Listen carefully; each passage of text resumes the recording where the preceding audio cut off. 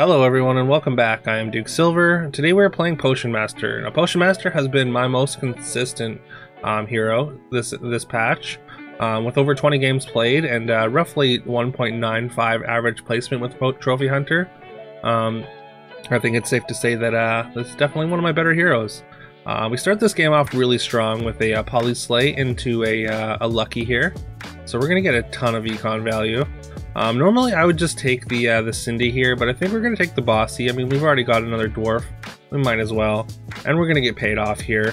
We're going to take out the 1/1 there and also be able to take out Zippy's Egg.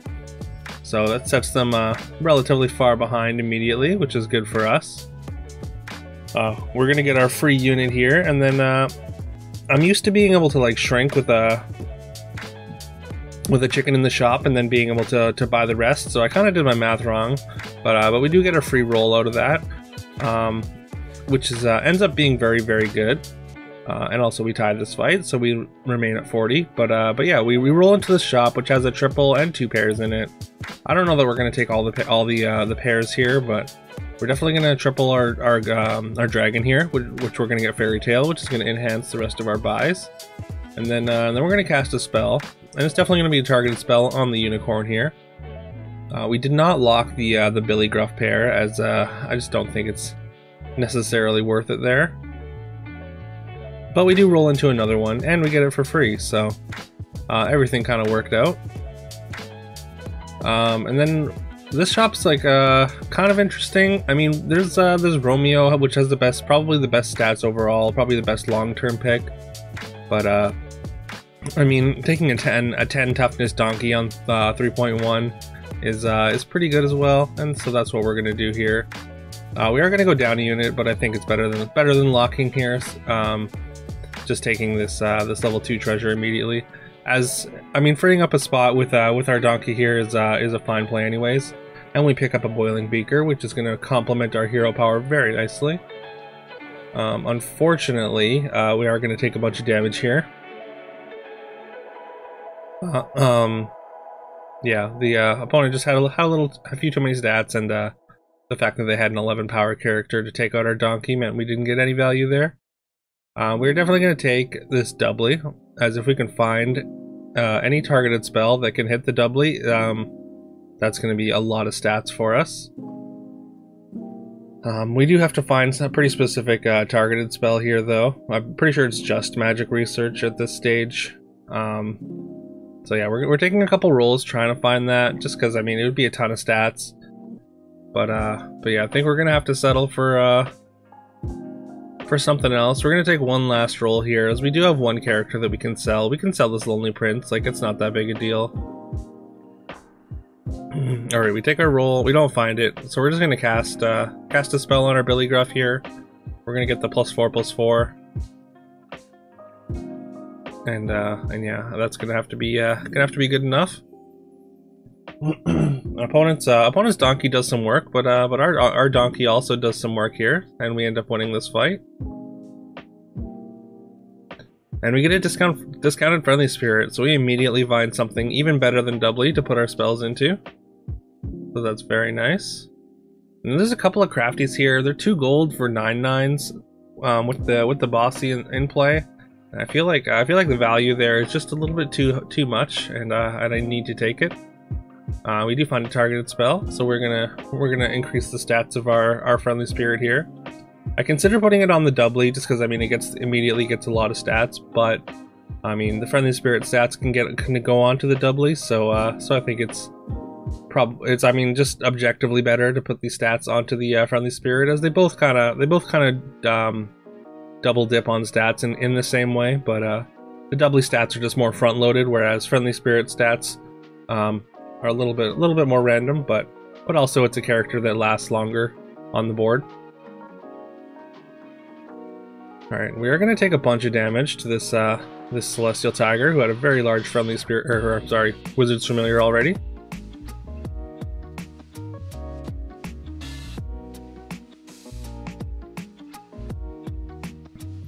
Just a little bit of a delay here, as this was on stream and I was acknowledging the raid from Horse Thief there. Shout out to Horse Thief, a great Storybook content creator on Twitch. one of my personal favorites. Definitely, if you hang out on Twitch, I would highly recommend. He's highly worth your follow. Is what I'm trying to say. And also, I mean, of course, he was generous enough to send us a raid there on this particular day.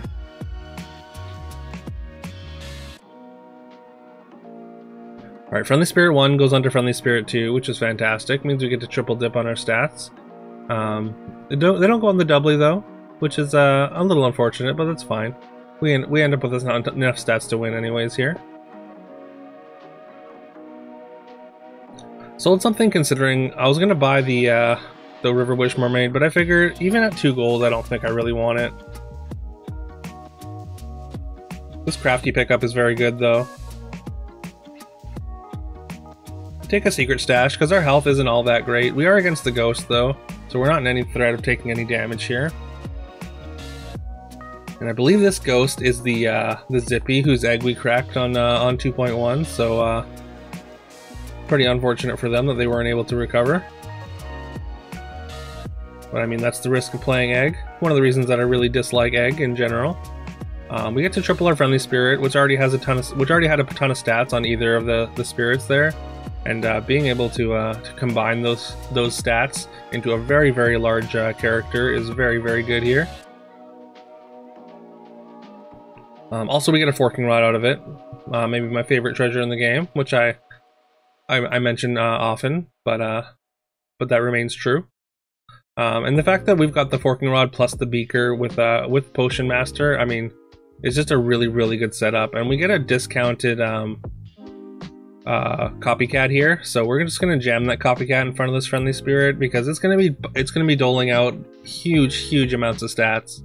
I'm considering buying this Aeon. If copycat was still a mage, I would absolutely buy Aeon here, but again, we're just hit with another instance where copycat not being a mage anymore is just a net negative on the game, and I will continue to complain about this. Okay, we're gonna buy this lance.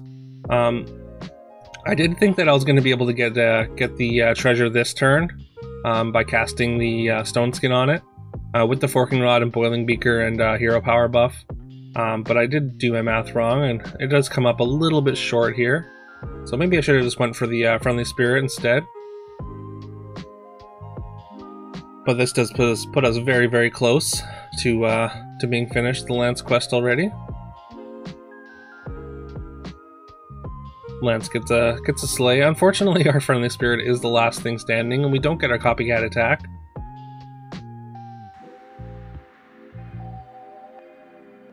Alright, we got a free crafty. I mean, it's a 10-10. And, so Lance is guaranteed treasure next turn at 25 health here, which is fantastic. I was considering the Baba Yaga here, but, I don't think that's where we want to be. I don't think that's what we want to lean into. I think our copycat Friendly Spirit kind of comp that we have going here is going to be the best thing for us to do. Speaking of copycats, there's another one. So we are absolutely going to jam that. We would definitely like more copycats, as I feel like we haven't seen too many. And here I should have bought the wombats, but I do roll past it, and I do think that was a mistake, unfortunately.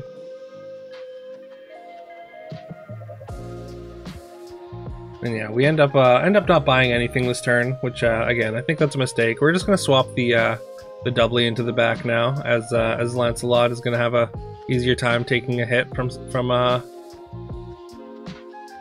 potential attackers in the front row, and it does, but they were too big for us to handle there. Fortunately, our Friendly Spirit buffs go onto our doubly now that it was in the back row and get it up to over 300, so pretty good there. Alright, we're looking at our level 5 treasures. We're feeling pretty strong. We can probably just get out a secret stash. And I think it's either Hand of Midas or Ambrosia. And I think since we have a full turn here, I think we want to go with Ambrosia. I mean, Hand of Midas, if we were going into 6 or something, might be worth it. But I think Ambrosia, we can throw our doubly there for now and then potentially get a ton of stats onto it. We are going to cast a cantrip on the doubly, just so it survives like a lightning bolt or something. Yeah, and there we put it in the Ambrosia slot, so it's going to get very large if it gets any amount of these friendly spirit stats. And then we're gonna lock this TLK, even though we're going into 6. I think TLKing this Lance is gonna be very good. It's gonna potentially give us direction, and yeah, I think that's something that we can definitely use here.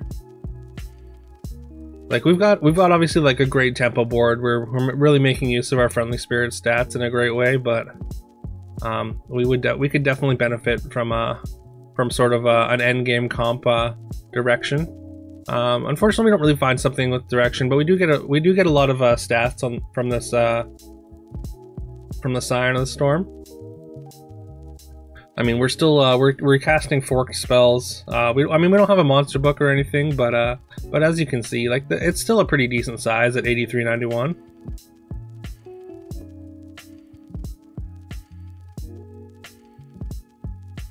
All right, here we're gonna take an Echo Wood, and I think Echo Wood is gonna be an even better. It's gonna be a good kind of sort of capstone for this friendly spirit comp. And we can definitely move it over into the Ambrosia slot once this doubly's kind of run its course, and I think that's going to be happening relatively quickly here.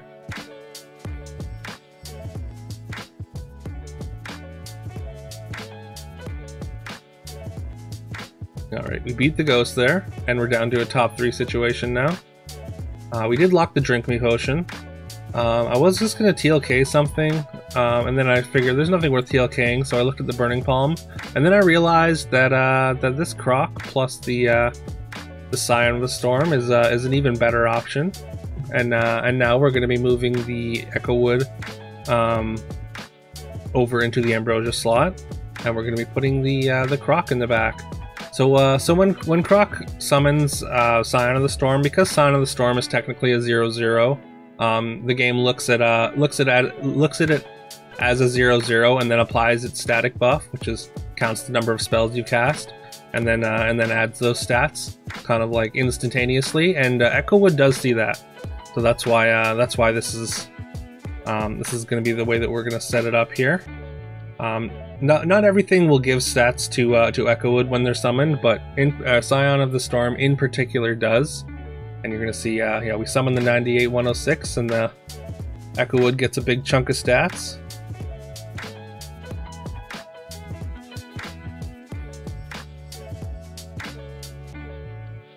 And I mean, with this setup, I mean, I think Herc is a great pickup here. It's going to be better than the Crafty, of course. The doubly is nice to have just in case it catches some stats. It's just a big chunk of stats for us. But yeah, if we can get some stats on, if we can get one of these triggers onto the Herc, then it's going to be able to finish in one hit, which is going to be really nice. We can definitely use a level 6 treasure here. Eventually, we'll want to get out of Ambrosia, and Boiling Beaker will have run its course pretty quickly here as well.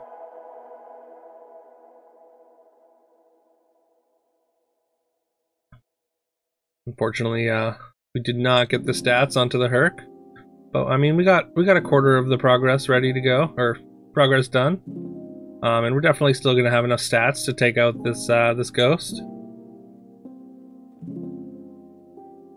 All right, there's another Echo Wood, which we are absolutely going to take, and we're going to do another forked Burning Palm onto our friendly spirit, which is absolutely massive at this point, 74-64. So every time one of these copycats attack, it's giving 148 plus 128 stats to something. And we're gonna take a speculative soul tack here, just in case we run into an opponent that's running some kind of Doom Breath or way to attack the backline, which I mean I feel like is gonna happen very, very soon. Just based on how powerful our backline is, and opponents are going to have to attack it. So stats work out. Like, this opponent is very strong. Sphinx with Crystal Ball obviously can be very good.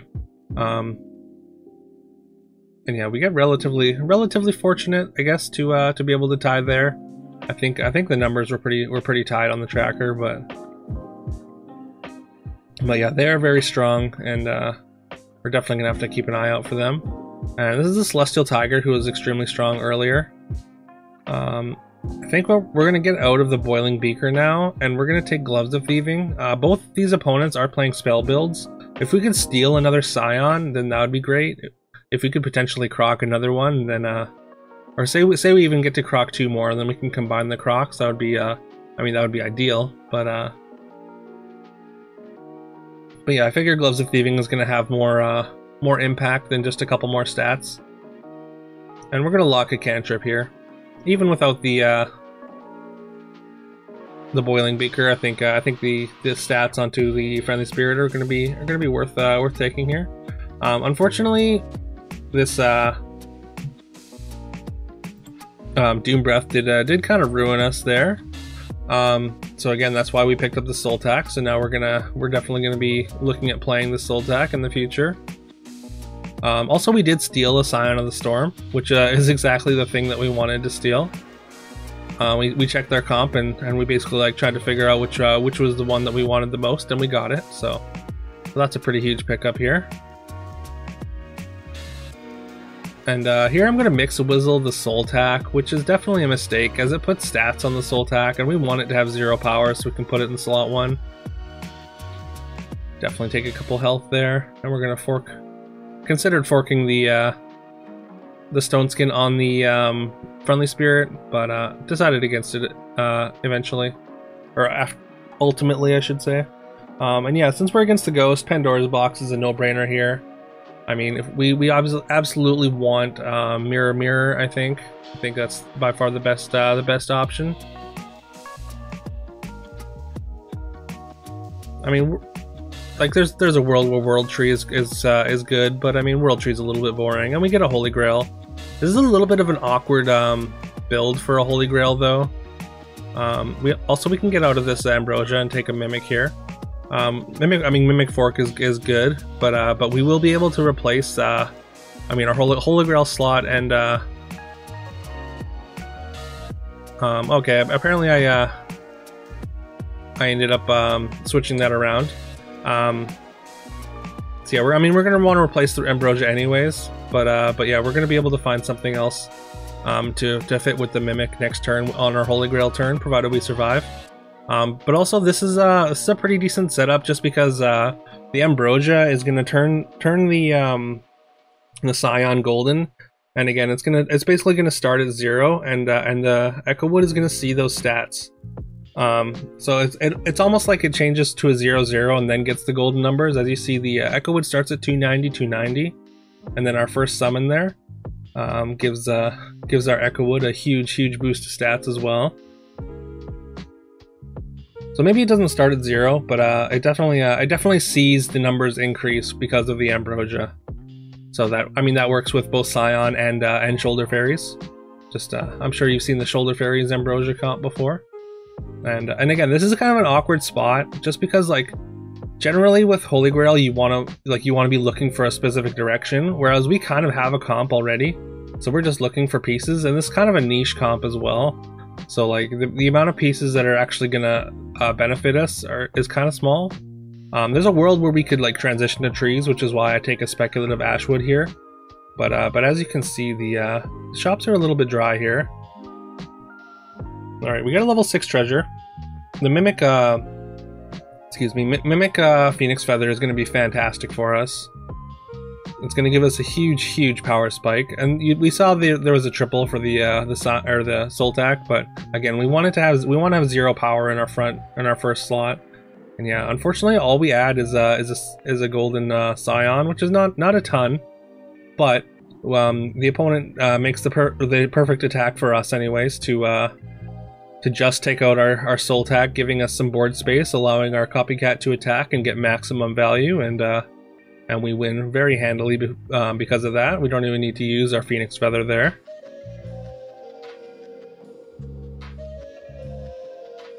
And yeah, now we're against the Sphinx, who was pretty strong last time we saw them, and they've only gotten stronger, definitely, because they had Crystal Ball. If they've added like a forking rod or like a wand of weirding or something since, they might be too large for us to handle. Unfortunately, we didn't get to replace the ambrosia, and now we don't have a scion to put in our ambrosia slot anymore, so we don't get that initial burst of stats on our echo wood. But also, I did miss a croc while on the Holy Grail turn, because that's not something that I was like necessarily looking out for. We get a decent Pegomorph there. I mean, it takes out a character. We don't have enough board space for our second Scion summon, but our Echo Wood is of course big enough that it's gonna take the Phoenix Feather trigger immediately there, and yeah, that's the difference. The Mimic Phoenix Feather is the difference between winning and losing there. Phoenix Feather Mimic is just exactly what we needed to win the lobby, and we eventually get there. And as I said before, this game was played live on stream, so if you want to come and hang out live with these fantastic, smart, and cool people on Twitch chat, then yeah, my Twitch will be in the link in the description and in the pinned comment. Shout out to Carol for making this plug both fun and easy. And yeah, again, like and subscribe if you haven't already. I really appreciate it. It really helps the channel. And yeah, I hope you all have a great rest of your day, and I'll see you tomorrow.